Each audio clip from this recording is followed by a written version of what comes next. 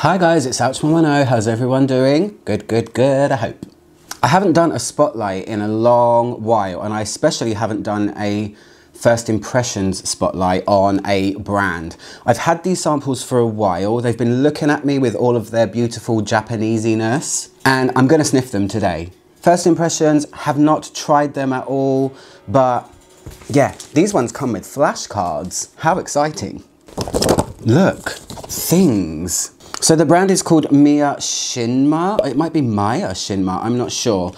Japanese lady, born in Japan, but moved to Florence and discovered perfume and then moved to Paris, I believe. So it's Japanese influence with French influence as well. So it's a fusion of two things. I think, well, at least I feel like they are going to be completely natural, but I'm not sure. I'm going to read a little bit more. I just want to smell them, and that's why I probably should have done a bit more research, but we can do it together as we go. Here you go. I will, of course, link her website below. Her website says, obeying art, obeying nature. Seasons come and go. Flowers in all their glory burst upon us at the moment of their blooming. Life bathes in sunlight. From the eternal beauty of Mother Nature, from the memories and emotions evoked by her, are born MIYA SHINMA perfumes. The compositions are elaborated to highlight the charm of the original natural fragrance and the luxurious raw materials that are so generously used in MIYA SHINMA perfumes. It's the thematic simplicity of her creations we find the boundlessness of a work of art. I don't know what my expectations are. Whenever I think about Japanese perfume, or Japanese influenced at least, I think of elegant, simplistic, stripped back perfumes that have some kind of transparency to them.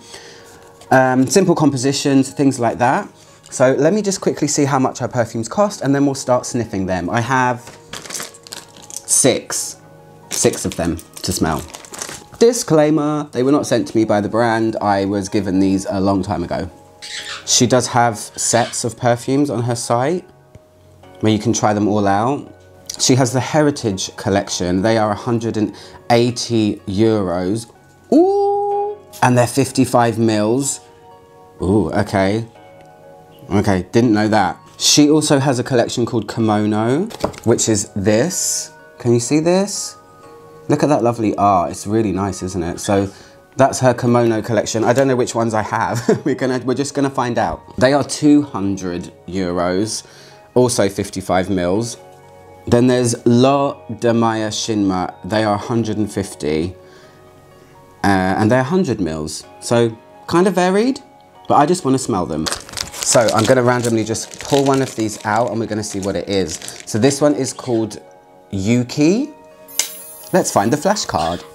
So it says Yuki, I'm trying to not get the light, and it also says La Neige. So from my experience and knowledge, neige means snow, is that right? Impression affable. So I don't really know what is in there. I'm gonna look that up after, but for now, let's smell it and see what it is. So if this is her impression of snow, let's see. Ooh, exciting. I love smelling new perfume. Oh, okay, it smells like lavender to me.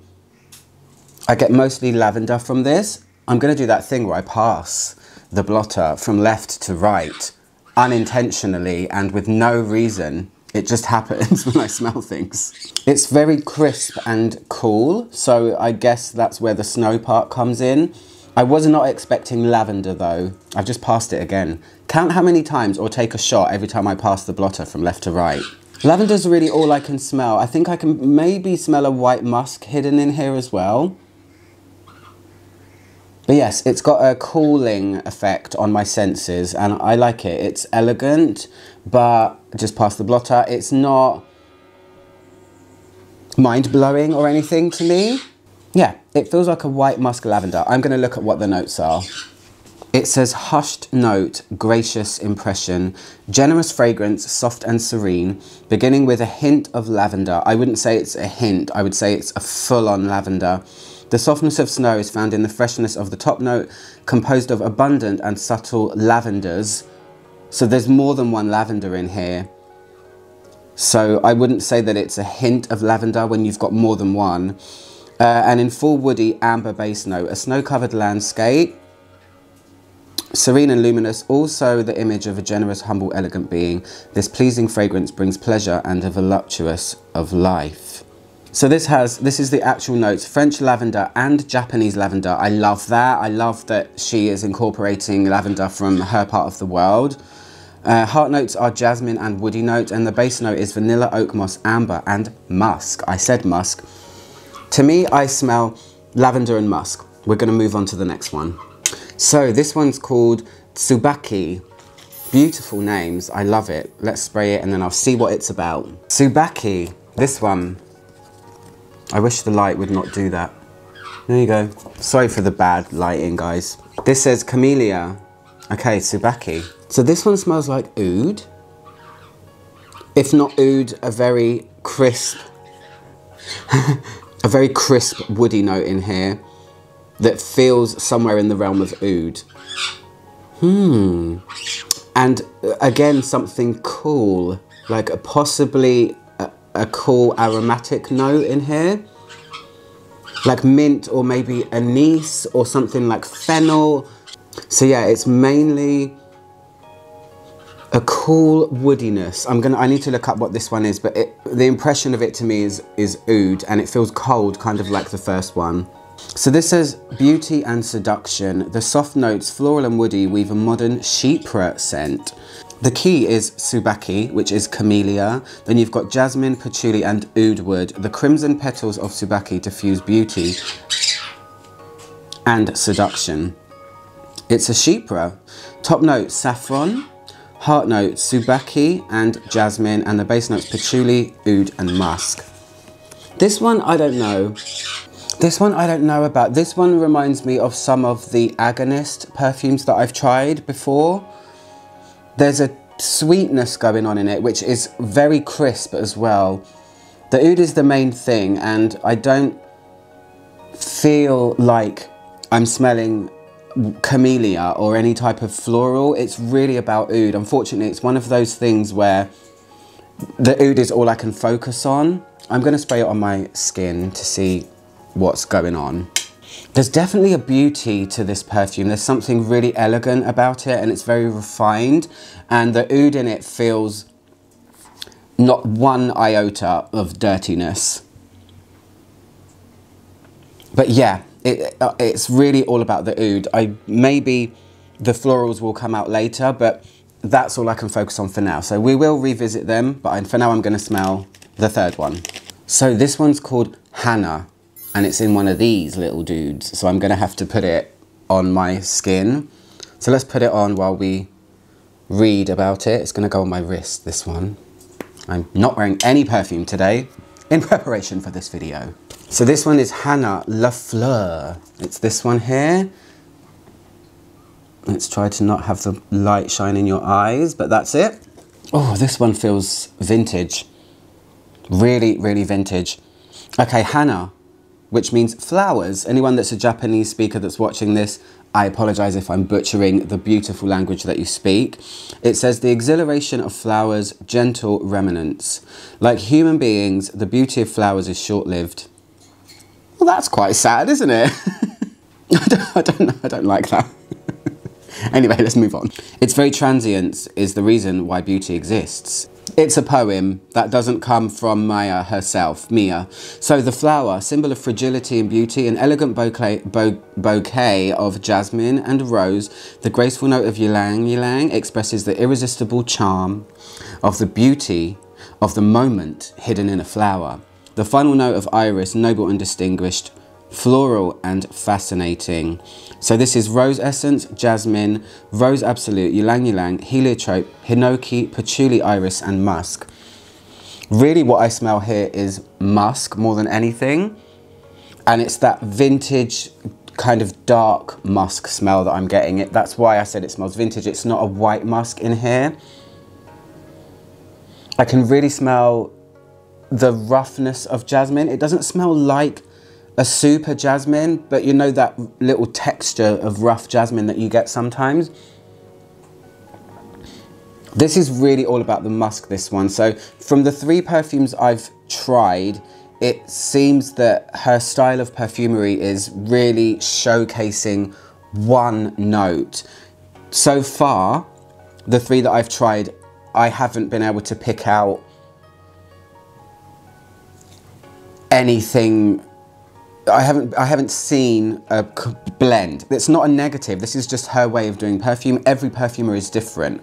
And I'm not saying that I don't like it. I'm just saying that this one is the most multifaceted, where the other one was really oudie, the other one was really lavendery. This one I can feel a bit more going on. It feels like dark musk, jasmine, and not so much of the rose iris. I don't really feel that. To me, it's like a dark musk jasmine, and it reminds me of those perfumes like Quelques Fleurs by Houbigant, and those sort of vintage Caron sort of style perfumes, which is great. I like this. It definitely feels throwback. It feels like a 70s floral, but not as complicated as they are. So it's a little bit more stripped back, which is what I was expecting from somebody that comes from Japan. This one's my favorite so far. That musk though, that musk is definitely something to contend with. Hey, let's try the next one, which is called Feuillage Vert. So let's put this on my other wrist. So this is called, is it Green Flowers? I like the sound of that already. I can't get this back in. I really hate these samples with the wands. Seriously hate them. I might have to just fully wear this one today because that is not going back in. Oh, this one's cool. Okay, there you go. This is really unusual. This one has really surprised me. This has got, the greenery in here is not like a greenery I have tried. It feels like Asian cooking. It feels like, sometimes when there's a really cool Japanese food shop right near where I live, and when I walk in, this is what I smell.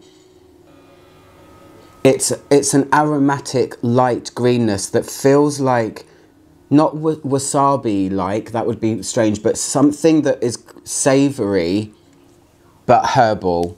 I feel like when I read this note list, there's going to be something that is never or not really used very often in perfumery, like shiso or something like that. Let me read about it because this one is really interesting.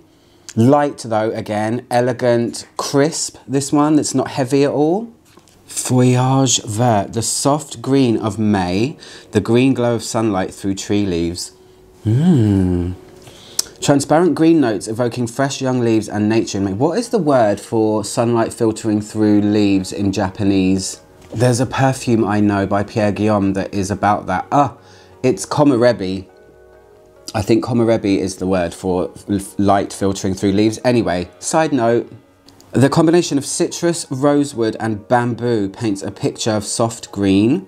The exotic hint of cardamom leads to the refinement of a more distant image. Floral green leaves sprouting in the soft light of May. So the notes are citrus, rosewood, bamboo, freesia, green leaves, cardamom. So it's cardamom, cedar and musk. I don't know, it doesn't feel... I wouldn't say it's cardamom, it's kind of... This is going to sound crazy. There's a perfume by Vogue called Delors, and the green part of that perfume, which is almost a little bit toothpastey but sweet, feels like that's what this whole perfume is made out of. I wouldn't say it's leafy green, I would say it's aromatic green. But there is a smoothness in here. Cardamom is such an interesting smell to me in perfume. It's almost citrusy, but smooth green and sometimes a little bit like washing up liquid. And that sounds bad, but it's not in here. This is a very meditative perfume. It's very calming and it's not a green that I've smelled before. So this one gets a thumbs up from me. I really like it. I'm going to smell the last two. So this one's called Tsuki. We had Tsubaki and now we've got Tsuki. Let's put it on. Big amount on there for you guys, big amount. Ooh, I think this is my second favourite so far.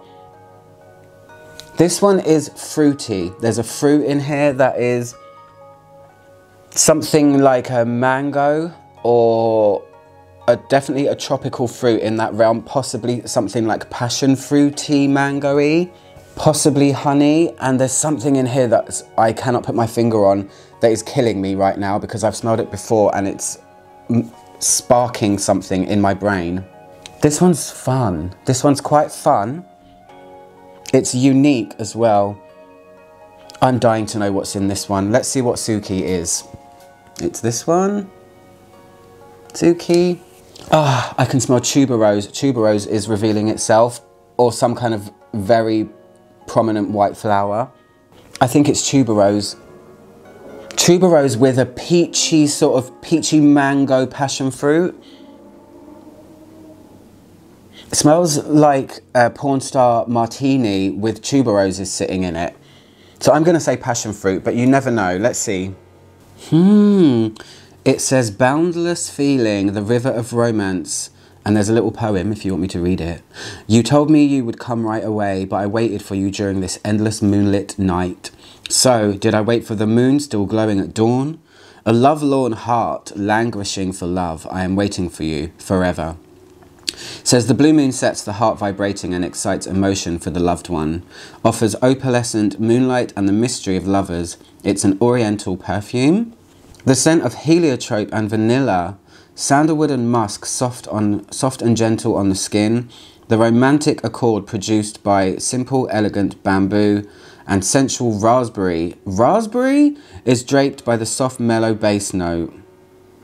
So it says the notes are bamboo, raspberry, rose absolute, jasmine, tuberose, sandalwood, heliotrope and musk.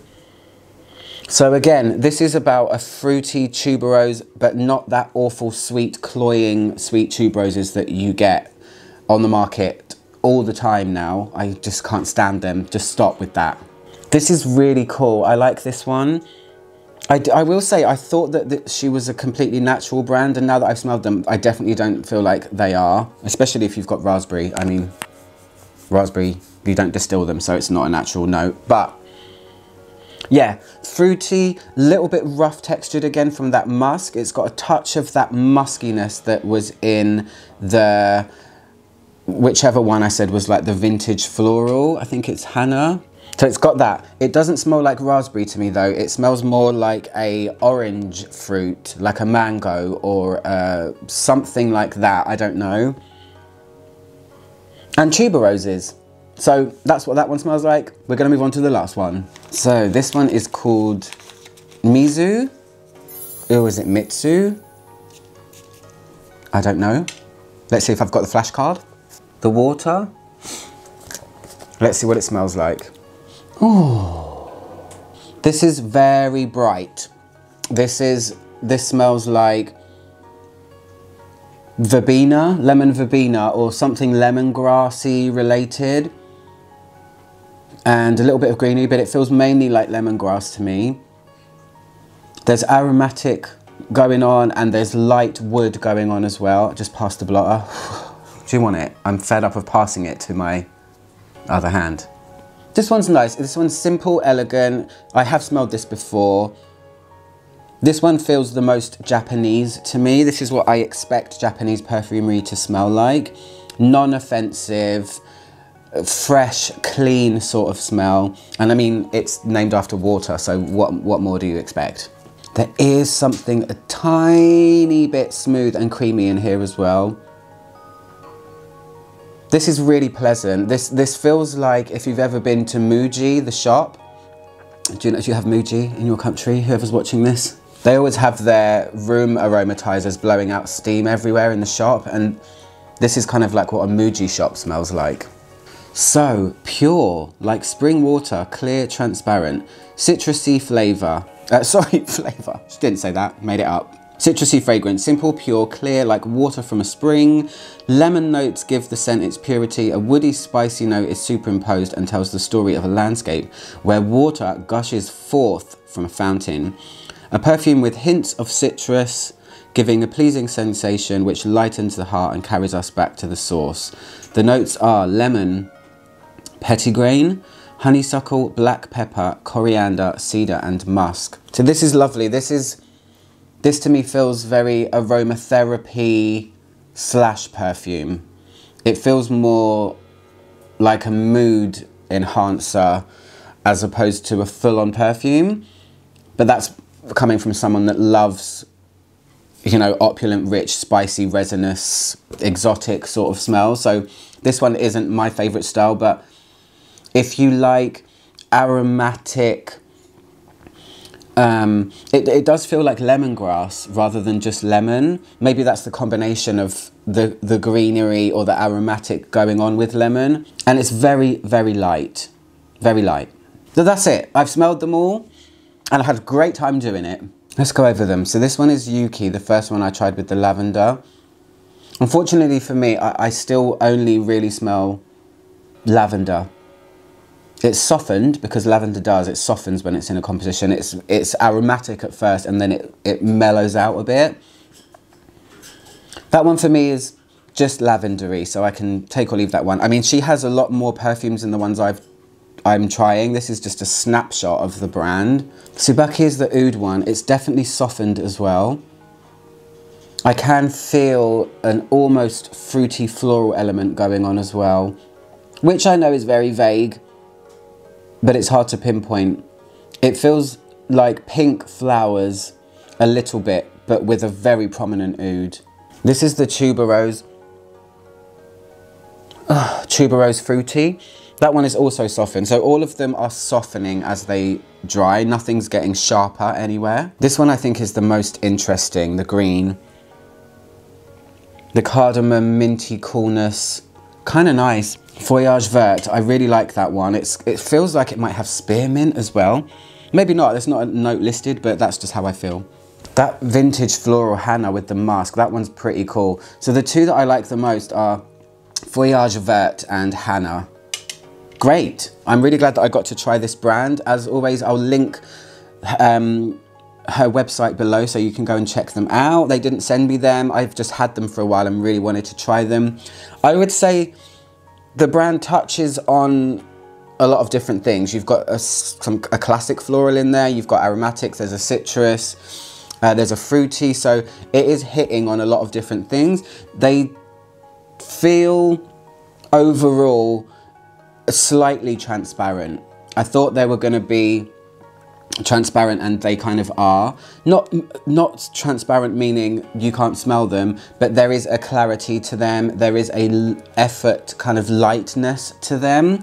Even the oud one is not that heavy, so that's what I would expect from Japanese influenced perfumes, and I like that. I like that that's what happens. I like to experience perfumes from all different places and different people and different ideas, and this brand is going to be for you if you like niche smelling perfumes that aren't avant-garde and perfumes that are different but rooted in French style with a Japanese twist.